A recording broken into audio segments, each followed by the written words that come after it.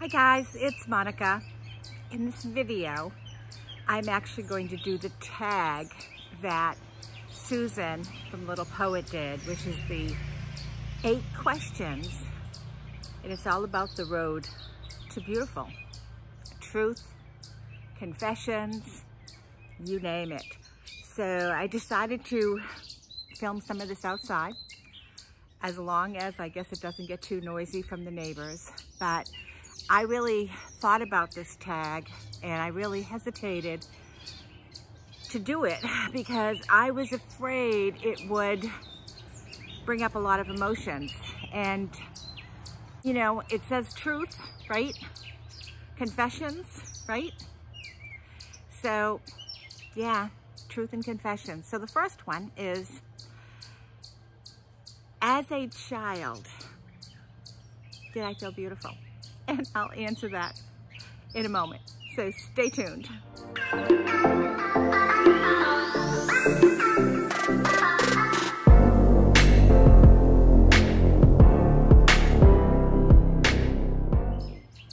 know, that was a tease, wasn't it? Oh my gosh, sorry, I had forgot to pause for the intro. And if you're new to my channel, please consider subscribing. I truly appreciate it. And all of you regular viewers who subscribe, who come and visit me in every video, no matter how good or bad or indifferent it is, I appreciate every single one of you. So, back to the tag. Did I feel beautiful as a child? So this is not going to be a surprise to most of you. If you know me, you know that I love my Barbie dolls. I still have my Barbie dolls displayed in my, you see it when I'm filming, you see them in the background. So I still have all my Barbie dolls displayed. I'm trying to get a better light here. And you see the pile of wood. Not such a pretty background, huh? I'll keep walking. But anyway, so I still have all my Barbie dolls displayed. So I grew up with Barbie. And I'm not gonna blame Barbie for how I feel about beauty, because I don't think it has a thing to do with it. But I was always more Midge than Barbie. Although I loved my Barbie. I absolutely loved my Barbie. I was always more Midge. I was the brown-haired, freckle-faced, gawky person. Never considered pretty, never considered beautiful by any stretch. But I was always a good friend. I was always that good friend. But when I was really little and I grew up and I went to grade school, I had Barbie. Barbie was my companion.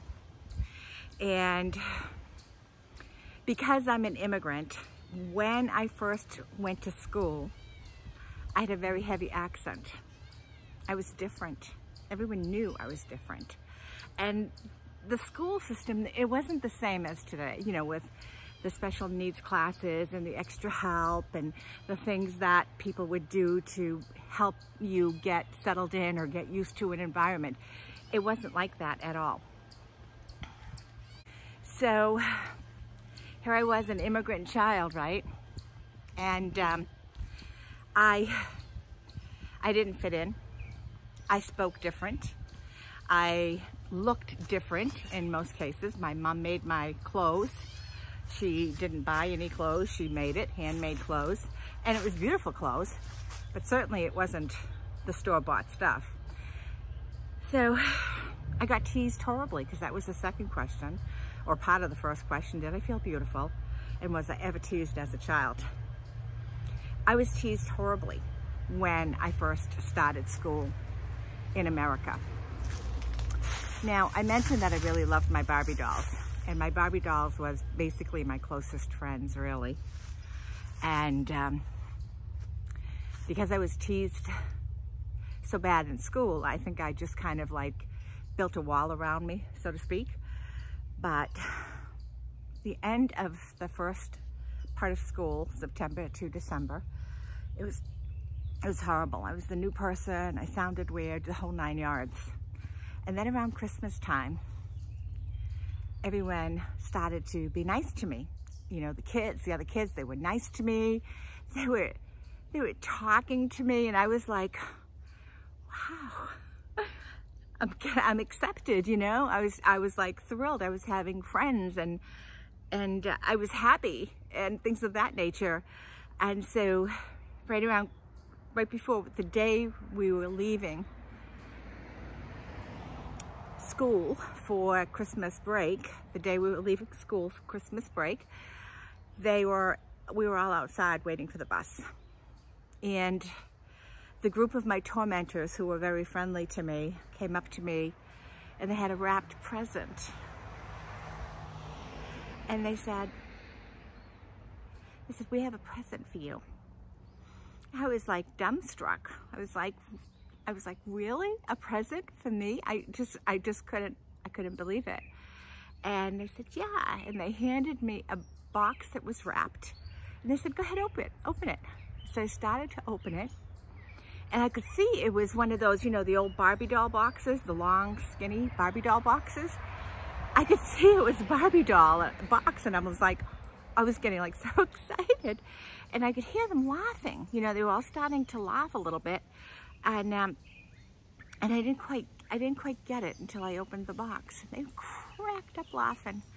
Inside the box was some money, coins mostly, and a note. And the note said, I'll never forget it, I can still visualize it. The note said, we got up a collection to send you back where you belong, you dirty Nazi kraut.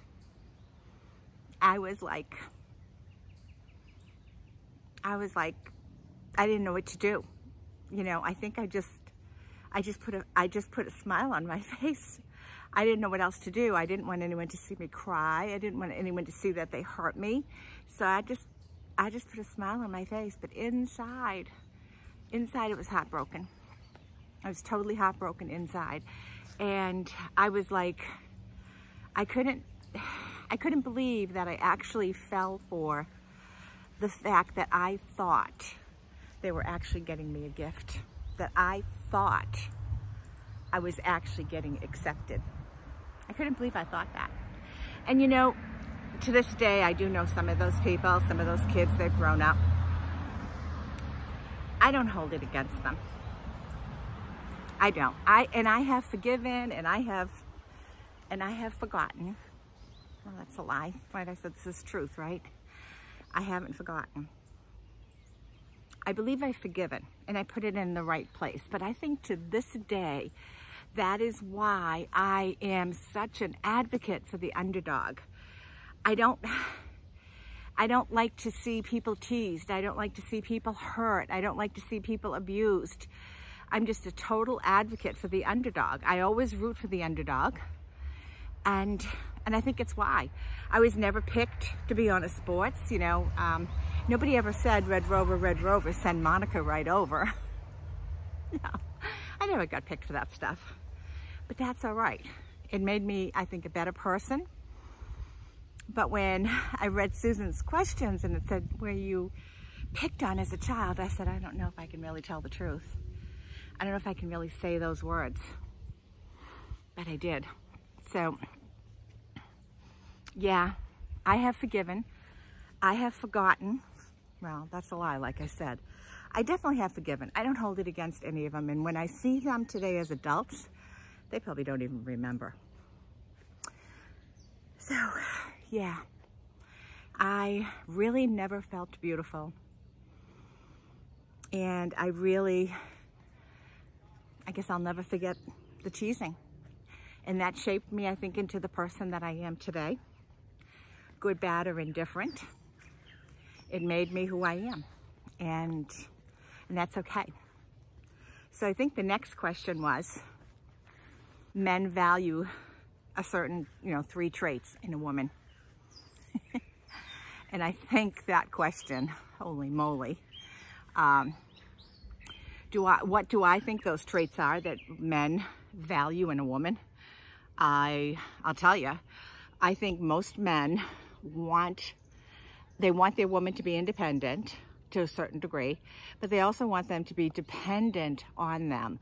I think men need to feel like, not like they're in charge, because my husband never feels that way, but to feel like they're taken care of somebody, that they're taking care of their wife or their family. So, you know, and I don't think that, like, Jay does not want me dependent on him. I don't think, as far as I know. And I don't think most men want that either. I think they do value independence to a certain degree, but I also think that they value appearance a lot. So yeah, independence. I think appearance is huge. And I mean, it's the same thing. We value appearance in our men, you know, in our men. We want them to look as good as they possibly can. And I'm sure that, you know, they feel the same way. I'm sorry that my camera's shaking. I'm outside walking and I don't know why I decided to film outside, but I did. So the third question, I believe, was, why do I wear makeup? And do I feel pretty in makeup? And do I feel pretty when I don't wear makeup? So there lies the crux of it. When I get up in the morning and I do my skincare, I feel good. I feel good that I did it. I love that I did it. I love that I got it done. I love that I'm facing a day with a clean face and my skin is halfway decent for my age. I put my makeup on and I think, oh, okay, that looks good. Oh, that eye look came out really good today. That's what I think. I don't think, oh, you look so pretty. You're so pretty. Yeah. So whether I have my makeup on or not, I look at myself the exact same way, except one way I'm sort of in my natural canvas and the other I have some paint on. And I feel better when I've got my makeup on, but I never really thought about it as pretty one way or the other. Probably goes back to not feeling pretty one way or the other. But so I never really thought of it that way. I don't know, you know? No, I just really like wearing makeup. Oh, the next question. What is my most favorite trait in a woman? I think I really feel the most comfortable around women who are good listeners. And even though there are women that I talk to that I can't see sometimes, that, you know, I'm texting or whatever, but you can almost sense their smile by their words. So I value a smile. I am very much a smiley person and I'm a good listener. So I think that, to me, being a good listener and being a smiley person, that is something I value in other people. So when somebody smiles at me, I just light right up. You know, I just light right up. And when I'm talking and someone is actually listening to me, I think that's the most amazing thing. You know, so I value the friendship that other women truly, truly have and their beautiful smiles and when they listen. What traits do I least value? There are some women that it is all about me, the me. And, you know, what we call it in my industry, AFAB, anything for a buck. So I'm in real estate sales and there are some people that do have that attitude. And I'm not saying it's wrong to have a money making or be motivated by money. I'm not saying that's wrong, but anything for a buck, AFAB, yeah. And you see it in YouTube and I see it in real life. So when I see, say, a YouTuber sell their soul for subscribers or for likes, you know, it's sad. That's my least favorite trait. YouTube is a fun place for me. And I enjoy my time on YouTube. I enjoy watching videos on YouTube, but I want to feel like that content creator is doing it because they enjoy it too. And not because of the AFAB, anything for a buck. And that's got nothing to do with getting free products. I get free products. You know, I enjoy getting free products. You know, yeah. So it's okay to be money motivated for sure. But that is not at all a pretty trait, in my opinion. Not at all. The next one, oh my gosh. When do I feel the most beautiful? You know, it's gonna sound corny, but right now I feel beautiful. I'm just walking in my backyard. I think I feel the most beautiful when I'm doing something I enjoy. You know, when I'm smelling flowers, or I'm walking on the beach, or I'm camping, I'm with my husband. That's when I feel the most beautiful. And it isn't after I have a full face on. It isn't after I've done all my makeup.